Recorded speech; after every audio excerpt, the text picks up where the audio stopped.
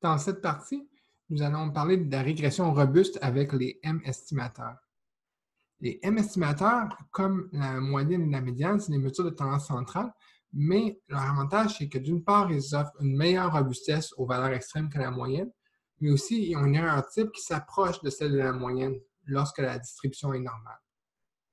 Et parce que dans une régression, on modélise la moyenne de la réponse en fonction des prédicteurs, on peut utiliser les M-estimateurs en remplacement de la moyenne pour avoir un modèle de régression plus robuste aux valeurs extrêmes. Donc, dans le contexte d'une régression, le calcul des M-estimateurs, c'est équivalent à donner un poids à chaque observation qui est déterminé en fonction de son résidu. Et le but, c'est de réduire le poids des résidus les plus extrêmes dans la régression. Dans ce cas, le modèle est ajusté par la méthode des moindres carrés pondérés. Donc, au lieu de minimiser la somme des résidus estimés au carré, on minimise la somme des résidus au carré multiplié par un poids au carré W. Donc, le poids W, c'est le poids d'une observation. Et le poids est déterminé de façon différente selon différents M-estimateurs. Un des premiers M-estimateurs qui a été proposé, c'est la méthode de Huber. Et cette méthode-là va assigner un poids qui est égal à 1 si la valeur absolue du résidu est plus petit qu'un certain seuil K ou égal. Mais si le résidu est plus grand qu'un seuil K, dans ce cas-là, on va lui assigner un poids qui est égal à K divisé par la valeur absolue du résidu. Et qu'est-ce que ça a comme effet? En pratique, c'est que pour les résidus qui ont une valeur absolue inférieure à K, compte autant que dans le modèle de régression linéaire classique. Mais si on a un résidu supérieur à K, il compte seulement, pour le modèle de régression, il compte comme un résidu qui était égal à K. Bien, K ou moins K, dépendamment de quel côté le résidu se trouve. Et habituellement, on va choisir une valeur de K qui est égale à 1,345 fois un estimé de l'écart type. Et ce choix-là, en fait, c'est conventionnel pour que la méthode de Huber, si on a des données qui sont normalement distribuées, va avoir une erreur type qui est donner une erreur type des coefficients qui est seulement environ 5% supérieure à celle de la moyenne usuelle.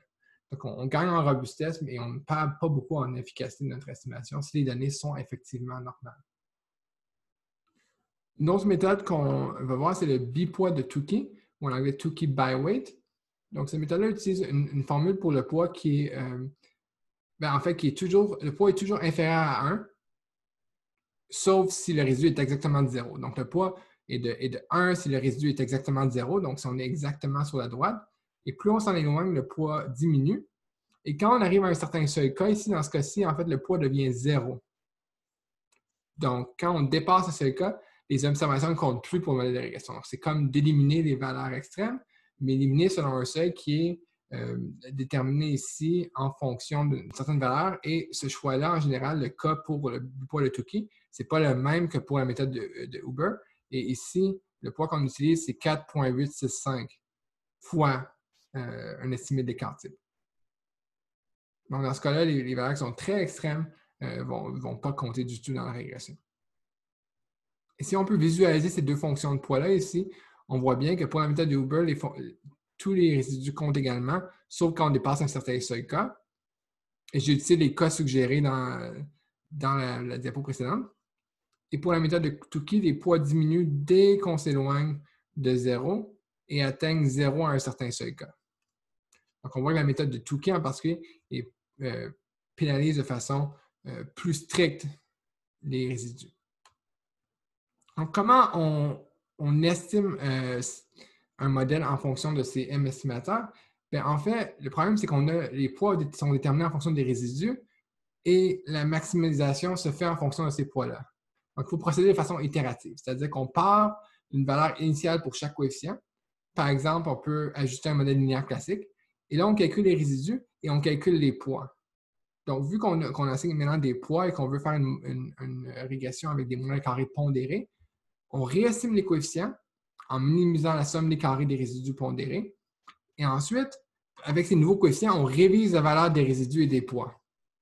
Donc, vous voyez, on peut procéder de façon itérative en révisant les poids en fonction des coefficients et en réestimant les coefficients en fonction des poids jusqu'à temps qu'on converge vers des valeurs qui demeurent stables à une certaine précision voulue. Et là, l'algorithme se termine lorsqu'on converge. On peut démontrer que le bipoids de Tukey, entre les deux méthodes qu'on a vues, est plus résistant aux valeurs extrêmes si elles ont aussi un grand effet de levier. Donc, si elles sont un peu aux extrémités des valeurs des prédicteurs. Mais le désavantage du bipoids de Tukey, c'est que son résultat va dépendre des valeurs initiales qui sont choisies. Donc, pour remédier à ça, il y a une méthode qui a été développée qui est la méthode MM, qui est une régression avec un M-estimateur, mais les valeurs initiales sont basées non pas sur une régression linéaire standard, mais sur une autre méthode qui est robuste. Donc, je ne vais pas discuter des détails ici.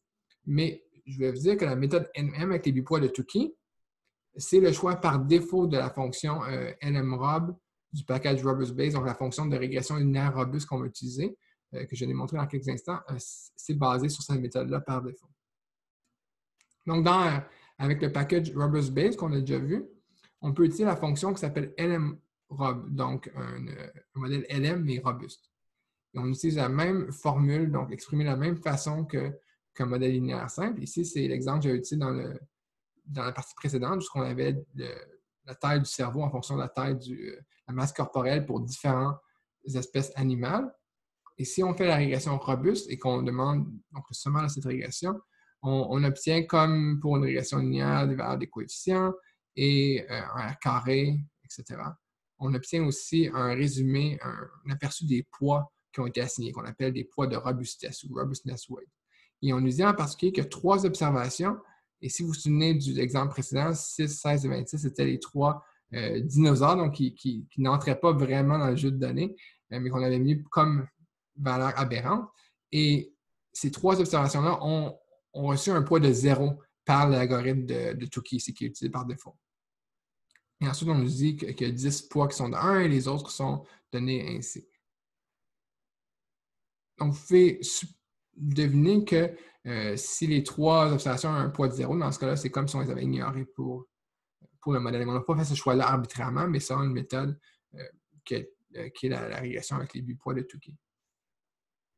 Aussi, si on veut visualiser les poids pour chacune des observations de notre modèle, qu'est-ce qu'on peut faire? C'est qu'on peut aller chercher, avec la fonction weight, on peut aller chercher les poids qui sont associés avec certains modèles linéaires robustes ajustés. Il faut dire que le type de poids qu'on veut, c'est sur la méthode robuste, donc robustness.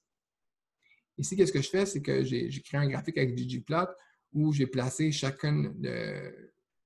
dans les rangées chacune des noms des espèces animales et en Y, je veux les poids. Mais j'ai fait la fonction coord flip, donc je vais inverser la position des X et des Y sur l'axe, ce qui me permet de mieux lire chacune des étiquettes sur l'axe des X si je mets l'axe des X vertical et l'axe des Y horizontal. Donc là, sur le graphique, vous voyez ici, vous avez les poids et la plupart des observations sont quand même des poids assez élevés, donc des poids entre, mettons, 0,8 et 1.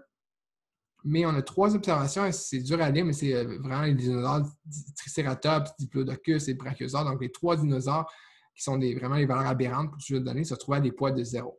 On le voit bien ici. Donc, la conséquence, c'est que si ces observations sont en pratique ignorées par le modèle qui va être ajusté par la régression robuste avec le bipoids de Tukey, avec la fonction LMRob, va donner un résultat ici en orange qui est à peu près identique. En fait, on ne peut pas vraiment le distinguer sur ce graphique de la droite pointillée qui était si on ignorait complètement ces observations. Donc, dans ce cas-ci, de façon automatique, le modèle de régression robuste réalise que ces points-là n'auraient pas compté pour faire une régression qui représente la population générale. Aussi, on n'a pas le temps de toucher aujourd'hui, mais il y a une fonction qui s'appelle glmrob dans le même package robuste base et ça implémente des méthodes qui sont semblables au M-estimateur pour qu'on puisse produire des estimés robustes des coefficients, mais des coefficients d'un modèle linéaire généralisé, ou GLM.